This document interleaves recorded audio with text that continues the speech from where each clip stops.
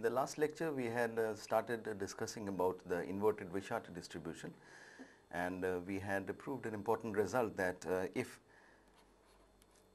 A has got a Wishart distribution, Wishart m n sigma, sigma is positive definite, then expectation of A inverse was defined to be the inverted Wishart distribution. So, expectation of A inverse was equal to sigma inverse that divided by n minus m minus 1.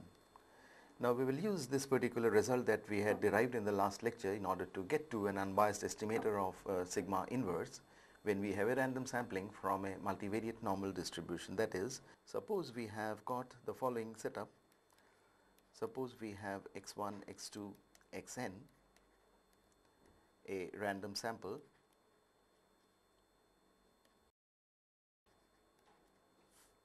from a multivariate normal distribution with a mean vector mu and a covariance matrix sigma, then what is an unbiased estimator of the sigma inverse matrix? As one can feel that it's basically going to be based on this particular result that we had derived. Now, what do we know when we have a random sampling x1, x2, xn from a multivariate normal distribution which is given by multivariate normal m mu sigma?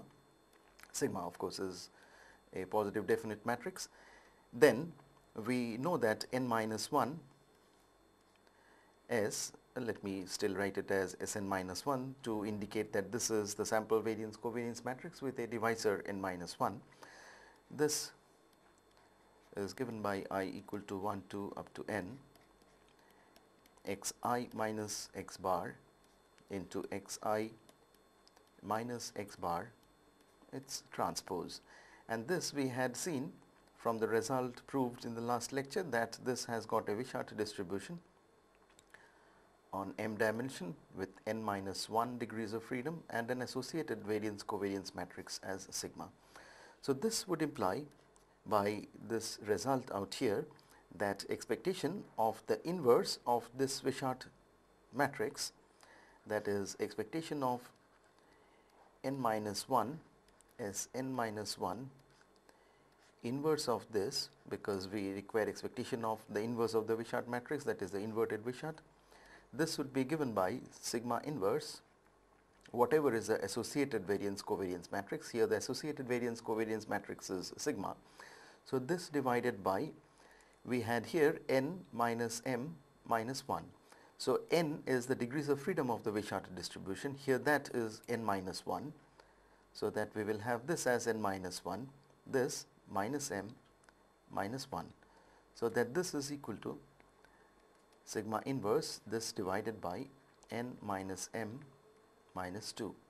So, this would imply further that this expectation of, now we have here inverse of this quantity. So, we will have s n minus 1 inverse of it, that divided by n minus 1, this is equal to this sigma inverse divided by n minus m minus 2. And what does that lead us to? This would imply that expectation of this n minus m minus 2, what we have on the right hand side, that divided by n minus 1 times s n minus 1 inverse, that is equal to sigma inverse. So, this would imply further that this n minus m minus 2, that divided by n minus 1, this constant multiplier times Sn minus 1 inverse matrix is an unbiased estimator of sigma inverse.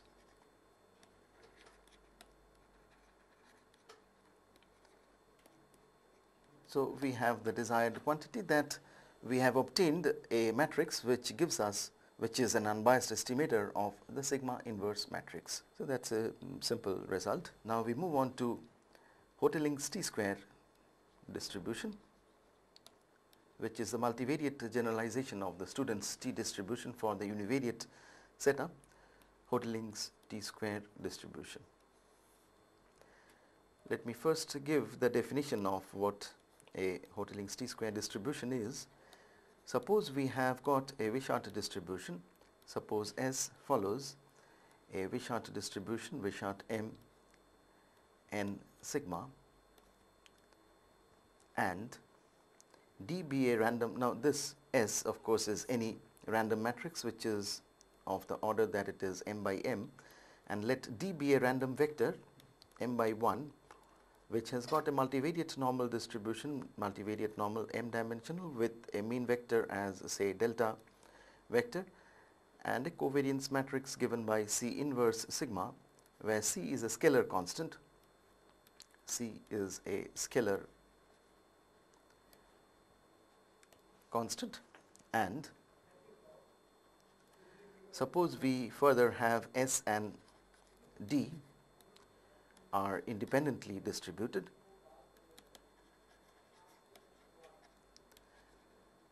These two are independently distributed.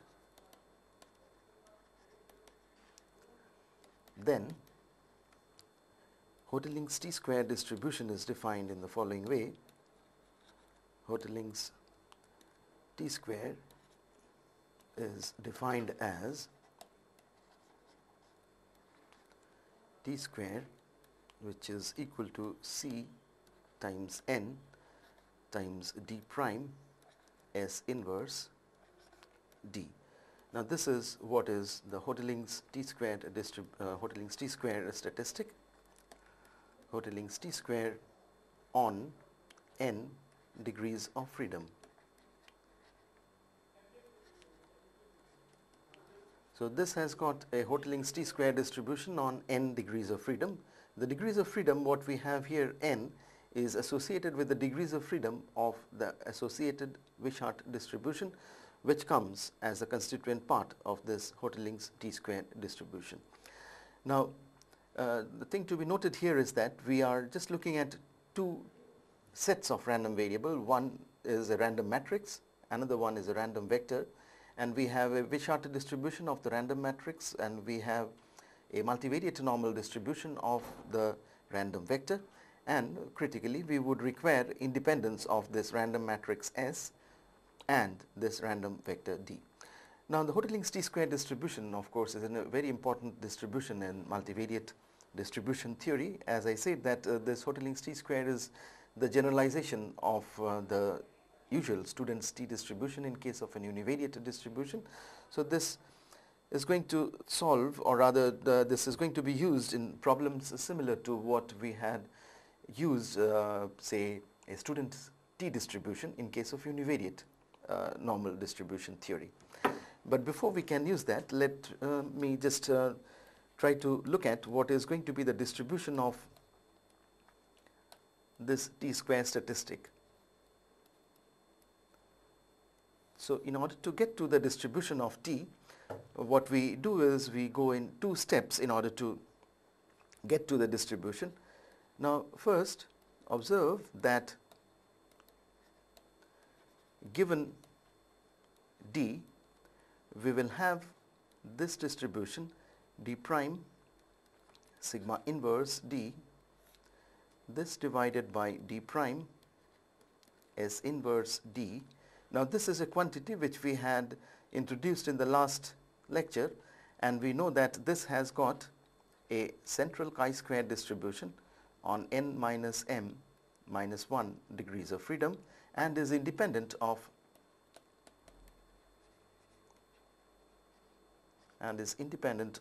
this d vector.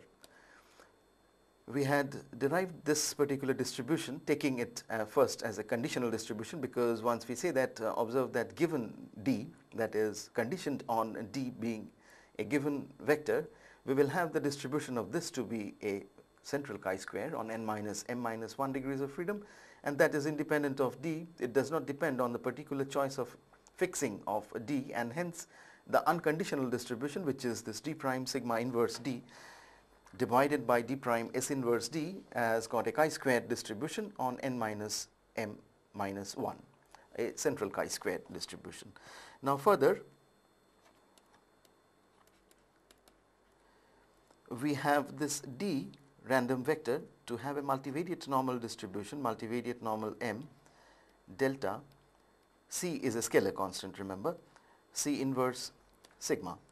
Now, from the results of the quadratic forms associated with a multivariate normal distribution, what we can say is the following, that this d prime C inverse sigma, this is the covariance matrix, inverse of that multiplied by d, this is going to have what distribution? This is a quadratic form in D. So this will have a non-central chi-square, a chi-prime square on the degrees of freedom. Degrees of freedom would be the full of this particular matrix. So it's the degrees of freedom is m, and a non-centrality parameter, say, that is given by tau square. So this is a non-central chi-square on m degrees of freedom, and with a non-centrality parameter, tau square. And what is that tau square? The tau square term is going to be given by delta prime C prime sigma, the inverse of it, that multiplied by this delta. That is, in other words, this non-centrality parameter here is just C times C, a constant, scalar constant, delta prime sigma inverse delta. Now this quantity here, this random variable, is going to have a central chi-square distribution if we have this tau square to be equal to 0. Only under that particular condition this will have a central chi-square distribution. Now, an important thing to note here at this particular point is that we have the distribution of this to have a chi-square distribution, which is independent of this d, the random vector, which is having a multivariate normal distribution. Now, using that random vector d, which is having a multivariate normal distribution here, the quadratic form what we have here has got a chi-square distribution, a non-central chi-square. Now, whatever be that, the important thing is that since this quantity here is independent of d, and so will be this independent of the quantity with which we have obtained this non-central chi-square. So what can we say? This will imply that this d prime, then we have that inverse of that quantity, which is C sigma inverse d, that was the term there, is independent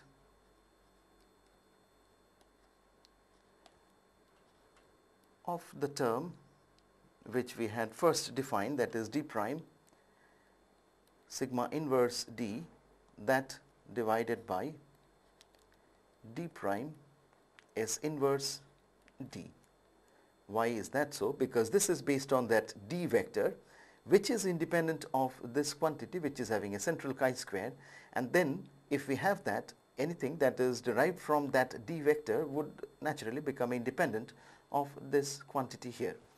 Now, using that and the fact that this has got a non-central chi-square on m degrees of freedom and a non-centrality parameter as tau square, and this as a central chi-square, we can frame the following statistic.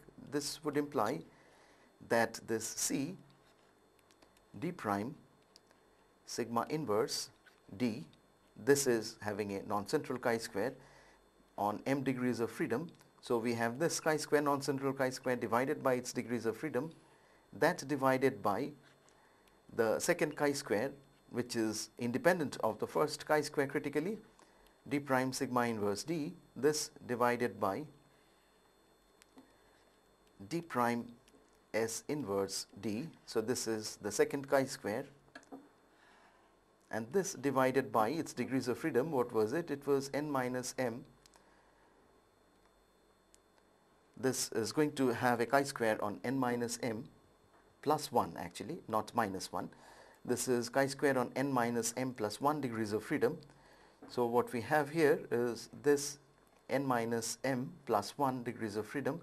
This would follow what distribution? Now, this is a chi-square random variate, a non-central chi-square random variate on m degrees of freedom. So we have made that chi-square divided by its degrees of freedom, chi-square divided by its degrees of freedom. The two are independent.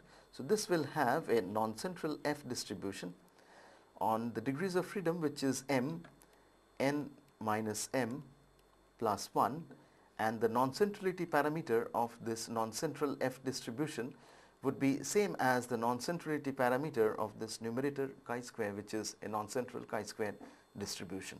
So this is a non-central F distribution on M n minus m plus 1, the 2 degrees of freedom associated with this, and a non-centrality parameter tau square. Now tau square is what we had written out here, which is c times delta prime sigma inverse delta, right. So in order to get to this statistics distribution, what we have used is the fact that this quantity here follows a chi-square on n minus m plus 1 degrees of freedom given d, and also since it is independent of the particular choice of d, the unconditional distribution of d prime sigma inverse d divided by d prime s inverse d follows a central chi-square on n minus m plus 1 degrees of freedom, and that is going to be independent of this second chi-square, which is c d prime sigma inverse d, which is a non-central chi-square. So using this central and the non-central chi-square, we frame this particular ratio, which is having a non-central F distribution on the degrees of freedom and the non-centrality parameters as given above. Now if we simplify this particular term, what we will be getting is this term cancelling out, d prime sigma inverse d. So we will have this as c d prime s inverse d, and this multiplied by n minus m plus 1, that divided by m. This follows this f prime, the non-central F distribution on m, n minus m plus 1 degrees of freedom, and the non-centrality parameter equal to tau square. Now it's easy to see that what is the relationship between this statistic and the t-square statistic. What was t-square statistic? We had defined the t-square statistic as c times n. N was the degrees of freedom of the associated Wishart distribution. So c times n d prime s inverse d. Let me go back to that particular definition. T square was defined as c n d prime s inverse d, and hence if we have obtained the distribution of this quantity, we have obtained the distribution of t square. That is, what we will be having is t square by n. T square by n would be just c times d prime s inverse d. So it's t square by m into n minus m plus 1 divided by m.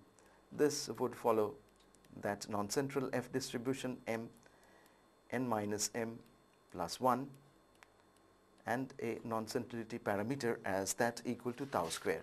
So this is the desired distribution of our Hoteling's t-square statistic. Now let us look at applications of this Hoteling's t-square statistic, applications of t-square statistic, and where actually this statistic is going to be used. Now suppose we have a multivariate normal distribution, say we have a multivariate normal distribution NP mu sigma, say sigma is positive definite, both this mu and sigma are unknown. So we have this particular setup. Now under such a circumstances, suppose we have a null hypothesis H naught being framed as mu equal to any specified vector mu naught. This is to be tested against an alternate hypothesis HA, which says that mu is not equal to mu naught. So this is a type of testing which we very frequently come across in multivariate theory, where we are looking at this mu vector to be tested as taking this specified value of mu naught. Mu naught vector is of course specified. So in order to test this, what we do is we take a random sample as in univariate theory.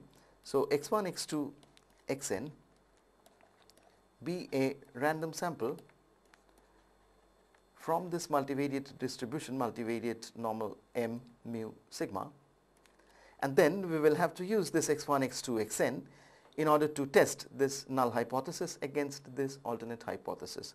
What do we know about this random sampling?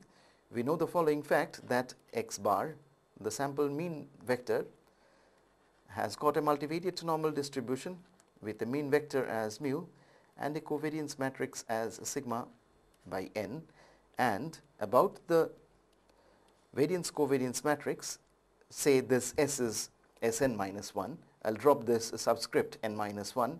We will say that this, wherever I have this S, it's basically denoting the sample variance covariance matrix with a divisor n minus 1.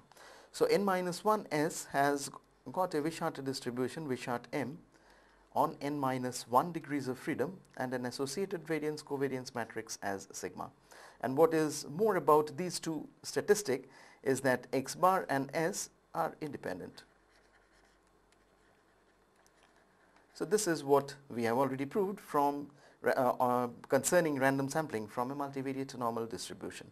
Now, can we use these two information in order to get to a Hoteling's t-square distribution and then frame the testing procedure for testing this null hypothesis against this alternate hypothesis? Yes, because if we look back at the definition of Hoteling's t-square, we would require a Wishart distribution, we would require a multivariate normal distribution, and we would require independence of the two.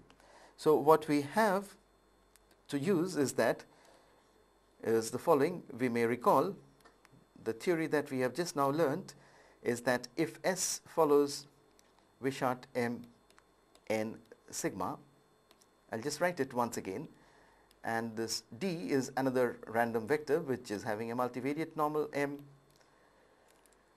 Let me write it in the notation that I had introduced first up. So this was a delta C inverse sigma, and if we have these two to be independent, then the Hoteling's t-square statistic was defined as C times n d prime S inverse D. So this was Hoteling's t-square on n degrees of freedom, and furthermore the quantity which was t square by n minus m plus 1 divided by m, this was shown to have a non-central chi-square on m n minus m plus 1 degrees of freedom and a non-centrality parameter equal to tau square, where this tau square is equal to C delta prime sigma inverse delta. So this is the fundamental result that we have stated today and proved a part of it about the Hoteling's t-square distribution. So we have here two constituent parts, which is this having a multivariate normal distribution and this having a Wishart distribution, and they are independent. So this falls perfectly in line with this setup. So for the random sampling, we will have the t-square statistic to be given by C times n. Now let me write that statement once again here so that it would be easy for us to see why the parameters are that. This was having a multivariate normal distribution with a mean vector mu and a covariance matrix as sigma by n, and our n minus 1 Sn minus 1 actually was having a Wishart distribution on n minus 1 degrees of freedom and an associated variance covariance matrix as sigma. So this falls in line with this particular definition. So we will have this t-squared statistic being given by C times n. Now what is C here? C inverse is n inverse. So C is our n, and what is our n? N in this definition of the Hoteling's t-square is the degrees of freedom, associated with the Wishart distribution. The degrees of freedom corresponding to our multivariate normal distribution is n minus 1. So this basically is the C in this definition of Hoteling's t-square, and this is the degrees of freedom of the associated Wishart distribution, which was given by this n. Now what is d prime in our case? It is x transpose prime. X transpose prime, and this times S inverse. Now what is our S inverse? This is our, what I'll do is I'll just make this first as this quantity. This is n minus 1 S whole inverse. This is n minus 1 S whole inverse X bar, right? So this is what is the counterpart of this quantity for the random sampling here. Now this is going to have a non-central F distribution, constant multiplier of that. What I'll do is that since our null hypothesis is mu equal to mu naught, since our null hypothesis is mu equal to mu naught, now we know that if we have a null hypothesis, then we will have to look at the distribution of the test statistic under the null hypothesis, and hence we have to bring in this particular mu equal to mu naught quantity somewhere here, and that we will do out here, which is mu not equal to mu naught is the alternate hypothesis. So if we define this quantity, mu naught, remember, is a known quantity. So X bar minus mu naught, what is the distribution of this? This is going to have a multivariate normal distribution, multivariate normal M, and the mean vector would be 0 under only the null hypothesis, and the sigma by n as the covariance matrix, this under H naught. Now if that is not under H naught, then what would be the mean vector for this X bar minus mu naught statistic? It would be mu minus mu naught, because expectation of X bar would be equal to mu, and under the null hypothesis only that mu is equal to mu naught. So under the null hypothesis we will have this to be a null vector and sigma by n to be the associated covariance matrix. Nothing changes as far as the sample variance covariance matrix is concerned. We will have that to have a Wishart distribution with n minus 1 degrees of freedom and an associated variance covariance matrix sigma. So we will have this Hoteling's t-square distribution, Hoteling's t-square statistic rather, defined in terms of this new vector, which is centered in order to take care of this under the null hypothesis condition. So what we will be having here is once again C remains n, and n is the degrees of freedom, so it's n minus 1. So we will have this n into n minus 1. Then d prime would now, the role of the d prime will now be played by this X bar minus mu naught quantity. So it's X bar minus mu naught transpose, then the Wishart distribution's inverse n minus 1 S whole inverse times X bar minus mu naught. So what we see is that this n minus 1 term cancels with this one, and what we have is this n times X bar minus mu naught prime S inverse X bar minus mu naught in a neat form. Now this would further imply from the distribution of this t-square statistic that this t-square divided by n in the previous setup was the degrees of freedom, so we will have that as n minus 1, this into n. Now the role of n is played by n minus 1, so we'll have that n minus 1 minus m plus 1, that divided by m, the dimension. This would follow an F distribution, F prime distribution with degrees of freedom as m. Now what is this equal to? This is just equal to n minus m and a non-centrality parameter equal to tau square. Now this non-centrality parameter tau square, remember, was associated with the mean of the associated multivariate normal distribution. So this is a null vector here.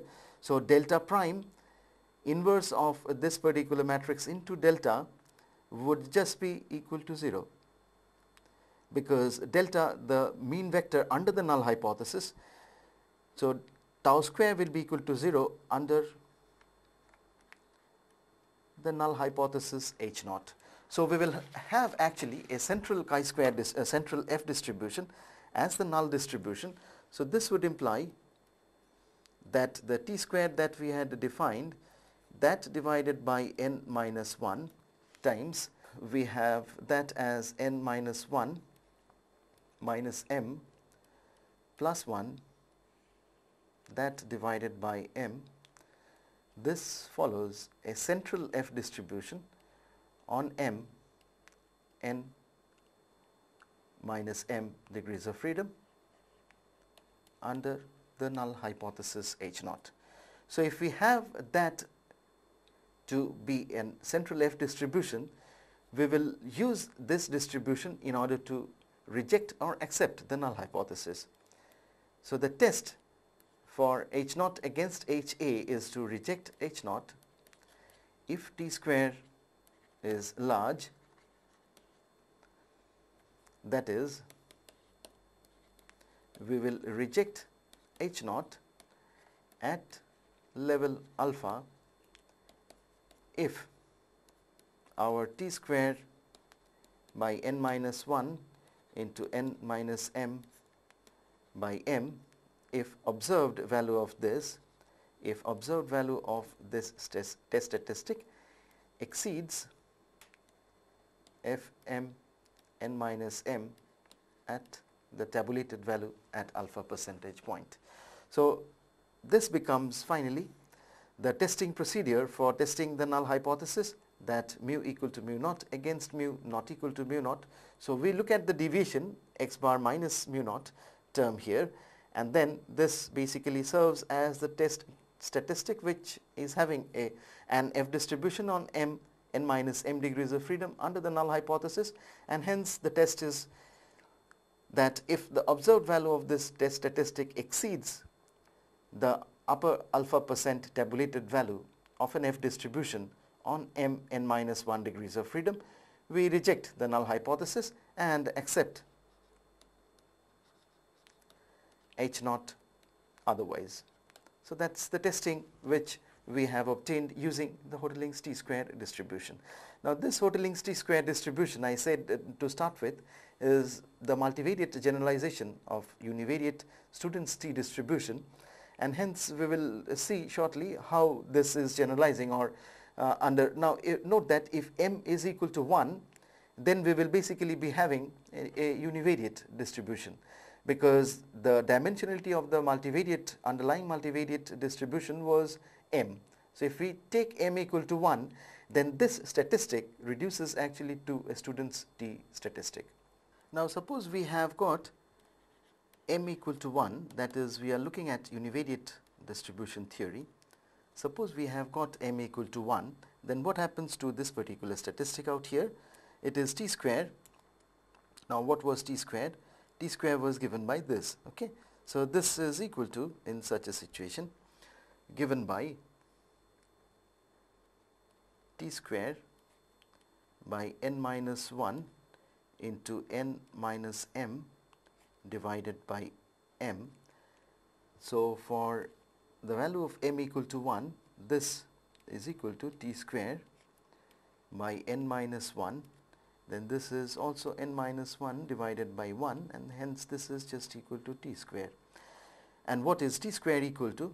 T square for m equal to 1 would be, let's look back once again at the form of t square, it's n times this particular quantity here. Now we have m equal to 1, so this x bar minus mu naught is a scalar quantity, and what is S inverse if we have m equal to 1? S is the sample variance covariance matrix. If we have univariate distribution, then this is just the sample variance. So what we will be having as t square is n times x bar minus mu naught whole square, that divided by s square, where s square is the sample variance. So this would thus be given by n times x bar minus mu naught whole square, that divided by s square. This will follow an F distribution on 1, that is m, n minus m is n minus 1 here, and this is equal to what? This is a student's t distribution square on n minus 1 degrees of freedom, right? Because an F distribution on 1 n degrees of freedom is equivalent to a t square on the same degrees of freedom. So we have got this, and note that what we have here, which is the value of the t square by n minus 1 into n minus m by m for the special case that we have univariate theory. So this is what we have, and this, the square root of this is precisely the student's t statistic, that is what is used if we have x1, x2, xn, an univariate, a random sample from a univariate normal distribution with a mean equal to mu and an unknown variance equal to sigma square. Then the square root of this basically, or the square of that, if we have an F statistic, is what is precisely used in case of an univariate distribution theory. So this Tn minus 1 is student's T distribution on n minus 1 degrees of freedom. So this implies that this Hoteling's T square is generalization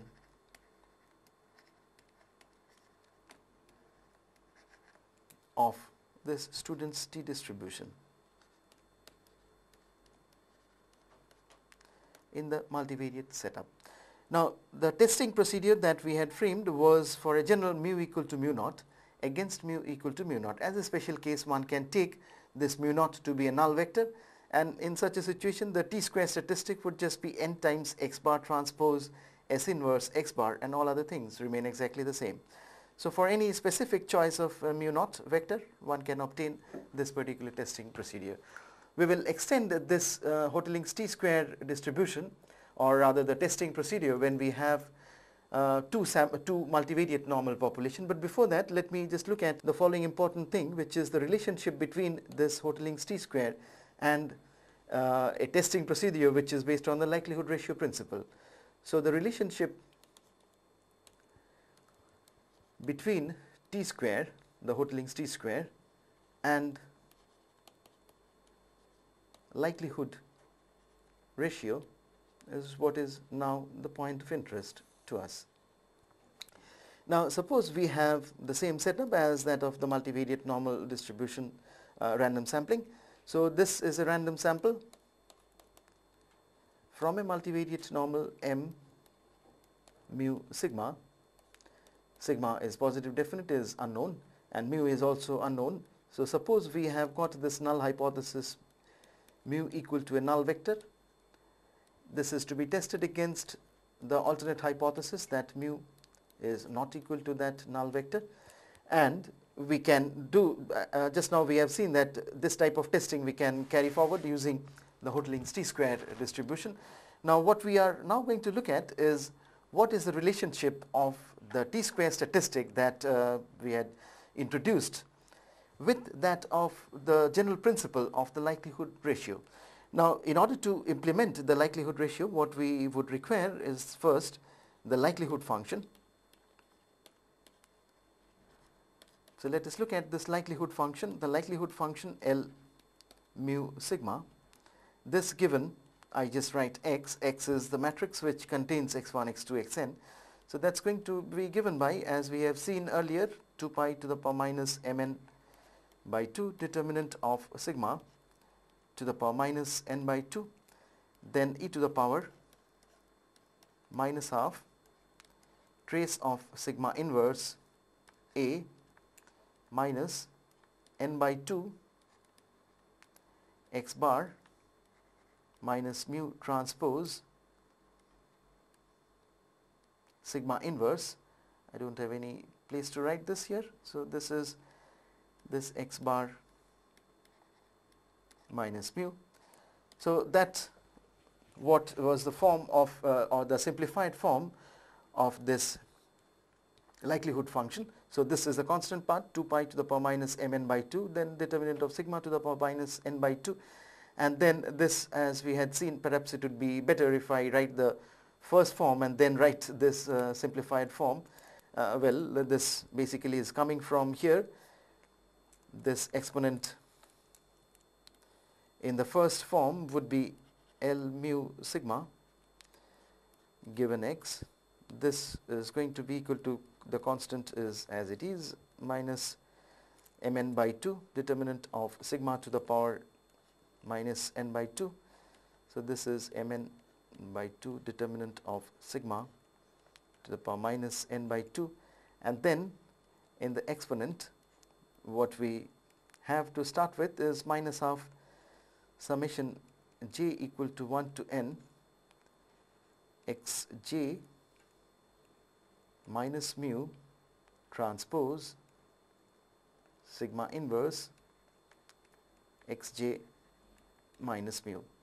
And as we had seen when we were talking about sufficiency concept and the related maximum likelihood estimation, we had seen that this particular likelihood function can be conveniently written in this particular form, where A of course is this matrix, where A is the sum of squares and the cross product matrix, that is A is summation j equal to 1 to up to n xj minus this x bar into xj minus this x bar transpose this matrix, right.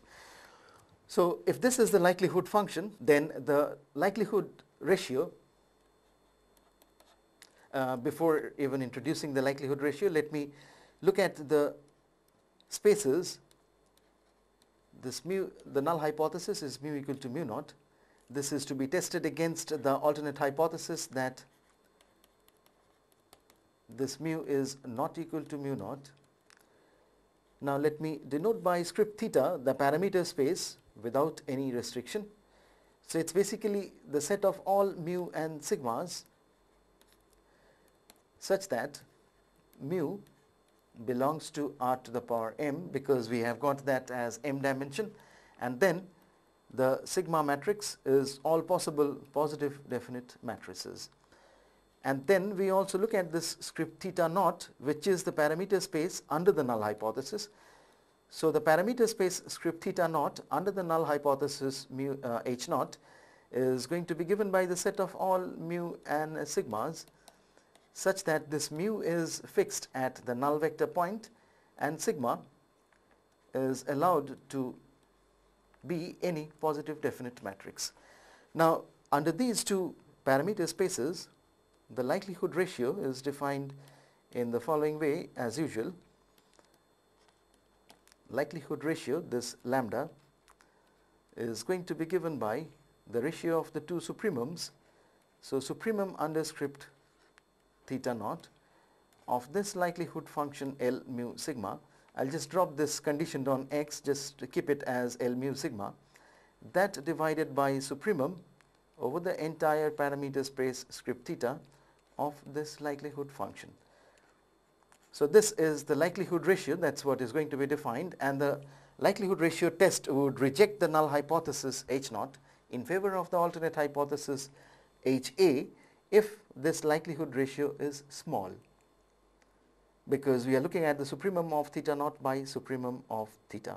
So we will have to find out what is supremum under theta naught and what is the supremum under the unrestricted supremum under the parameter space script theta. Now in order to do that, we would require actually what is the maximum likelihood estimates of the unknown parameters under the two setup. For the unrestricted setup,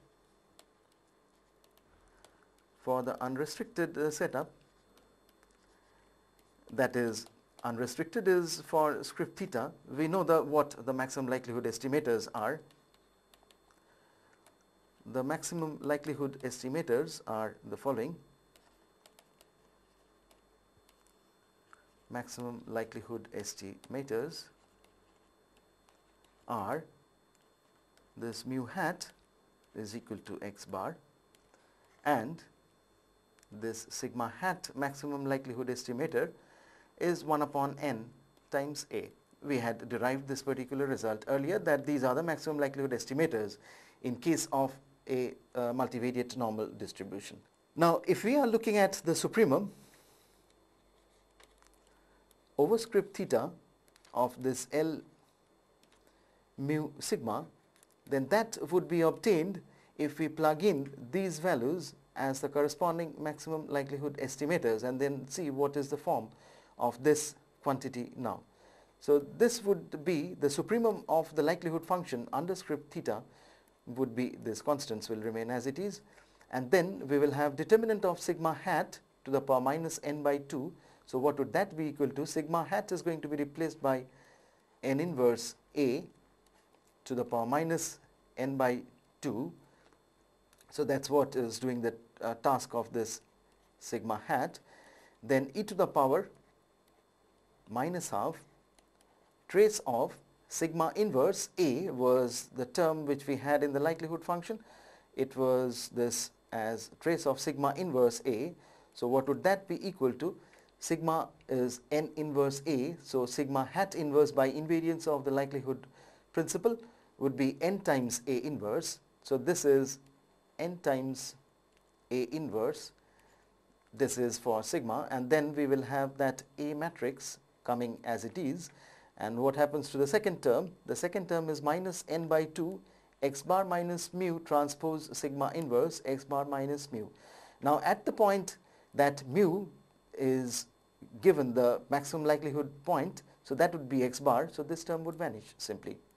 So what we will be having is this term just for the supremized or rather the supremum over script theta of this likelihood function. What is this going to be equal to? A inverse A is going to be an identity matrix of order m, so the trace of that would just be nm. So that this we can write as 2 pi to the power minus mn by 2, and we can take this n inverse out from this particular determinant of n inverse A matrix, and what will happen to the power of n will get raised to the power mn by 2, because we have a negative sign here, we have a negative sign here, and the order of this A matrix is m by m. So we will have this n raised to the power mn by 2, and then we will have e to the power minus half trace of n times im, so that would be n times m, so that this is mn by 2. So this simple form is the supremum of the likelihood function at this script theta point, right? Now we have to obtain also the supremum of this likelihood function under the restriction that h naught mu equal to mu naught. So we will have to work out also that restricted MLE restricted under the setup that h naught mu equal to a null vector. This of course will be the same procedure would be followed if we have, instead of this null vector, any other specified vector mu naught to be the null hypothesis point. Now in order to find out the restricted MLE, we will have to look at the restricted likelihood.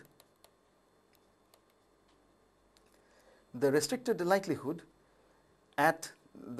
likelihood would be actually L naught sigma given x. So this is going to be equal to the constant 2 pi to the power minus mn by 2 remains as it is. Then we will have determinant of sigma, all right, to the power minus n by 2. We will have e to the power minus half trace of that sigma inverse A, trace of sigma inverse A. This what I'll do is I'll take this minus half, this trace of sigma inverse A. Let me first write it, this trace of sigma inverse A, this minus n by 2, and then x bar minus mu transpose sigma inverse. Now under the restriction that h naught mu equal to mu naught, that mu is a null vector, and hence what we'll be having here is just x bar transpose sigma inverse x bar. So we can write this in this form, that 2 pi to the power minus mn by 2 determinant of sigma to the power minus n by 2. Then we will have e to the power, if we take this minus half outside. Now note that we can put a trace out here.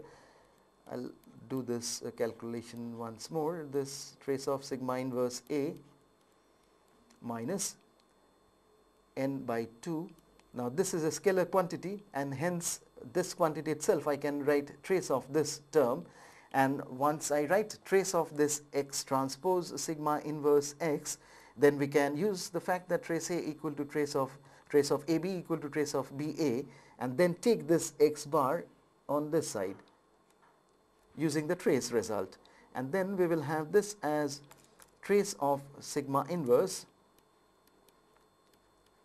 x bar transpose. So we will have this term in a compact form as following, which would help us in order to get to the maximum likelihood estimator by using the same logic as what we had used in order to get to the maximum likelihood estimator for the unrestricted setup.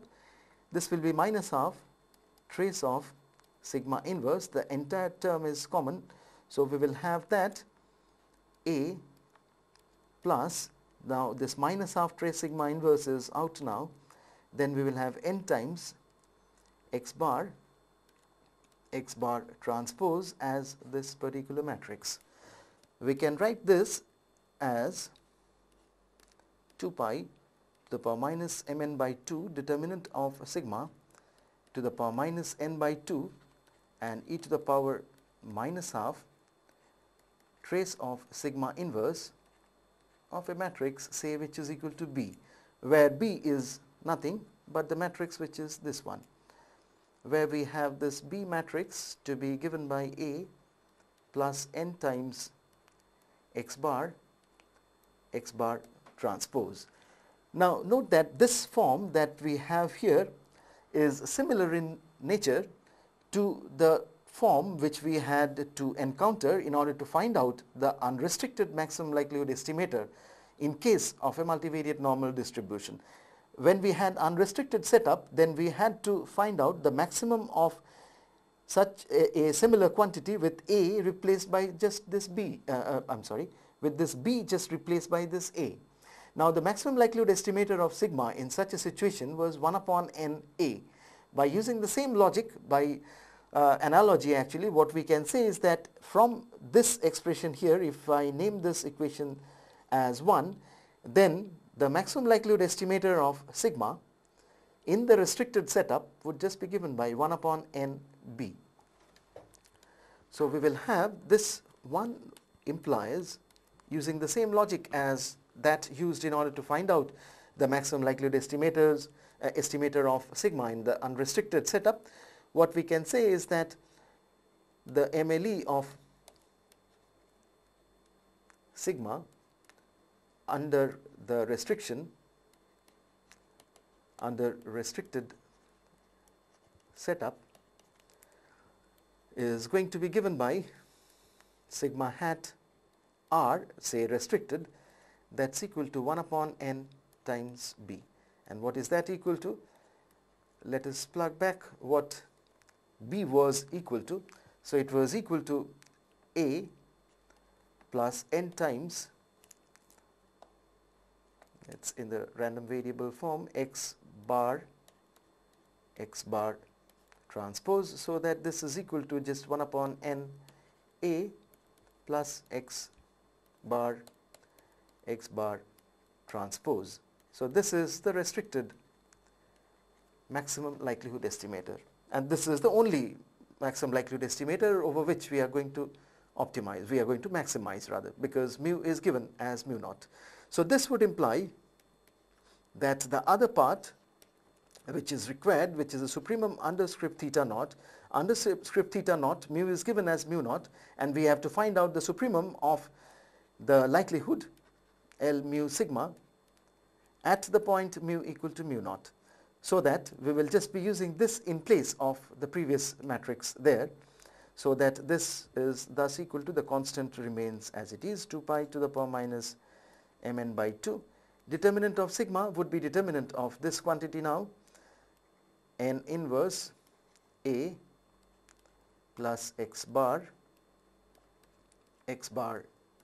transpose whole raised to the power minus n by 2, and then we will have e to the power minus half. Let us see what that was equal to. So this was the restricted likelihood.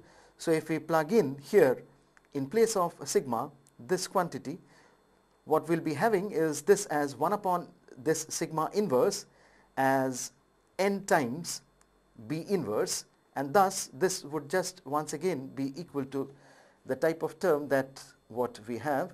This is going to be n times trace of Im, and this thus would be equal to 2 pi to the power minus mn by 2. We can even take this n inverse outside, so we will have a term m here.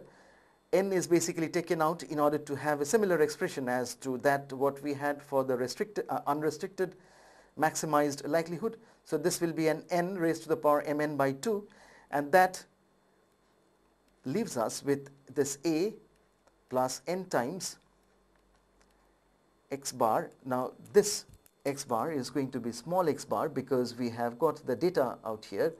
So we will have this written as small x bar transpose, and similarly this would be the small x bar because this is in the likelihood function, x bar transpose whole raised to the power minus n by 2, and then we will have e to the power, this is going to give us m times m.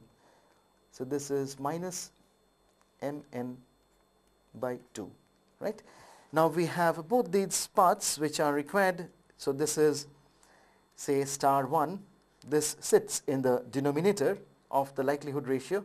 If this is given star 1 number, then this is the other expression. This entire expression is what we would require in the numerator of the likelihood ratio. So this would imply that this lambda, which was given by supremum under script theta naught of L mu sigma, this divided by the supremum, I think I should just write this in the center. So this lambda, the likelihood ratio, is given by this term here, which is supremum over this. So this is the supremum under the unrestricted setup, and this is the supremum under the restricted setup. So this, thus, using star 1 and star 2, we can straight away write what is this using star 1, which was this term here, and star 2 equation, which was the restricted supremum. What we get is this form of lambda, which is under the restriction, it's 2 pi to the power minus mn by 2, n to the power mn by 2.